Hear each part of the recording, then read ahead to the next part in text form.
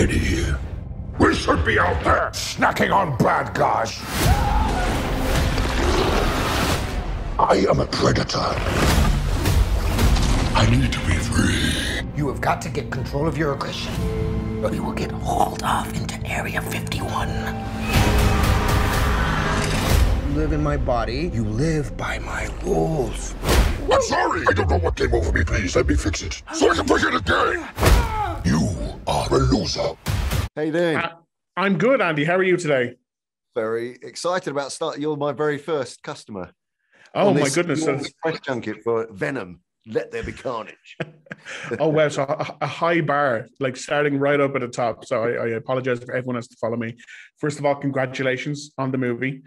One thing that like completely took me aback that I was not expecting to see in like any superhero movie, I guess, was tackling some very interesting topics like toxic relationships, a messy breakup, and there's one scene in particular, I don't want to give too much away, but it is essentially a coming out scene for Venom.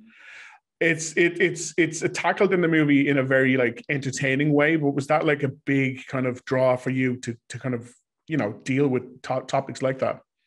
Absolutely. I mean, that's the joy of working in this arena. You know, you get to play with great characters and a great script, and based on Kelly and Kelly Marcel and Tom's story, and to examine themes in a metaphorically, but in a playful way, and reach a big audience with those themes. And so I think that's been one of the great things about this particular film, because it does kind of go from intimate and truthful, emotionally truthful, dark, right through to sort of the comedic and through to the operatic. So it's a big canvas, and absolutely that's what drew me to the material, because it is an edgy, you know, it's an edgy character, and well, all of the characters have you know, they swim in the darker end of the swimming pool, so to speak, you know.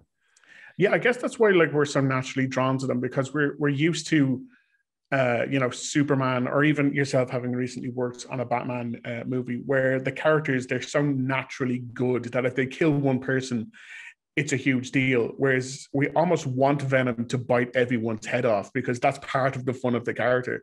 So when you're working with a character who is that edgy and that dark, like, are there even any restrictions in how dark you can take it?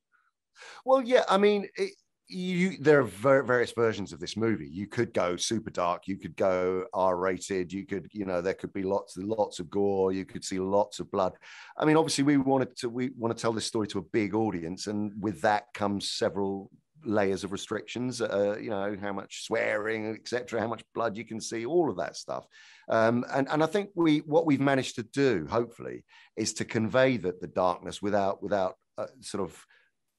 overstepping the mark in that area, which allows us to speak to a broader audience, you know. And I think we do push the limits, but we just about keep it within the remit. Oh, sure. Like there's some scenes in this that like I was cackling through. There's one in particular, again, keeping spoilers to an absolute minimum, but where, let's say, Eddie and Venom are having a disagreement in his apartment. And it really reminded me of a particular scene from Fight Club, you know, where Edward Norton's character is going in to kind of get himself fired. But it really like called back to me. Like, were there any particular cinematic touchstones for you from you're like, this is the kind of influence I'd like to like inject into this movie? Well, we all of us felt that we wanted to create something that felt sort of 80s, actually, that had those kind of 80s.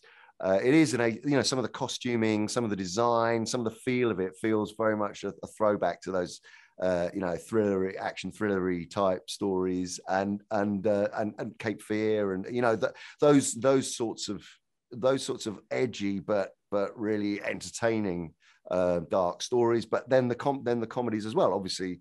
You know, the Lethal Weapon, you know, kind of Odd Couple, all of those kinds of movies really influenced that spectrum of you know, comedy through to real emotions and real stakes, you know. And from your, I assume like you had like lots of great conversations with Tom about what he wanted to do both with Eddie and with the character of Venom.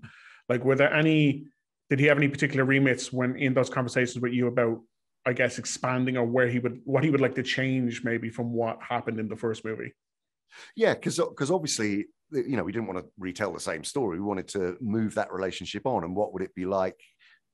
You know, that was their coming together, and then this is their 7-year itch in a sense. They've been together. They are an odd couple living together in an apartment, and they're getting on each other's nerves. And you know, it's like who gets to have more me time, really. That whole, we wanted to enjoy that playfulness and enjoy that. You know, the fact of the matter is, the great thing about Venom as a character is he's very upfront with Eddie, and he can see and knows all his foibles. He knows all his screw ups, all his self-loathing, all of his unreliability, and yet Eddie's trying to keep a lid on this, as we've sort of called him, this oversized toddler who's just out of control. And wants to enjoy the maximum of their potential because they're so symbiotic, and it's just so so Venom feels totally policed, and he's all the time. It's this kind of teenage / toddler, 8-foot toddler that's trying to break out all the time, and so that sort of side of the relationship is where a lot of the comedy and the humor and actually the pathos comes from as well.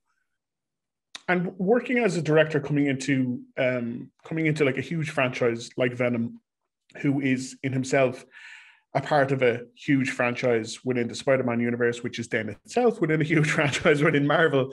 Like, there's all these layers from up above coming on down to the one film that you want to make. Like, were there any like particular maybe directives given to yourself and or Tom and the writer regarding, like, we want to do this little mention to nod forward to potentially where Venom and the character is potentially going next? Yeah, I mean, we very much wanted to tell this story, you know, as if it's in his own universe at this point. It's certainly not. It doesn't really engage with the greater, you know, Marvel universe or you know, Spider-Man universe or anything, you know. So we really wanted this to feel it's very much its own thing, its own energy, its own timbre and color and palette and feel. And so I think that was the objective mainly. So we're sort of enabled to forget about the greater universes beyond in that respect. And as a director, was there one particular scene or one particular day that stands out in mind where, like, that was the most fun for me to do? There were so many. I mean, look, there are scenes between Woody Harrelson, who's incredible in the movie, as are all of our cast, but particularly the sort of the face-off scenes between he and Tom. You know, Eddie Brock meets Cletus Cassidy. You know, those were super intense, fun. You know, brilliant days of seeing these titans kind of clash and were really enjoyable. And I just sort of sat back and occasionally and marveled at what they were doing, and occasionally, you know, dropped the odd note in here and there. But what they were doing was so remarkable. It was like, wow, it was spectacular. And one final question.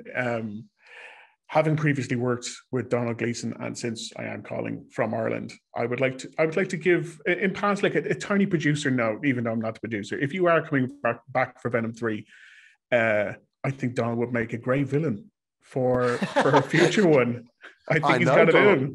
Great villain. Yeah. Well, I know at close quarters. I mean, I've in another galaxy far, far away, I've experienced him at close hand. So yeah, no, he's amazing. He's terrific. Fantastic. Andy, thank you so much for your time today. Thank you. Thanks, Rory. Whoa, where you going? That is a red one. You need to come out right now. I will let you eat everybody. Promise. I promise. Oh yeah. Betty, you feel like home to me. Like family.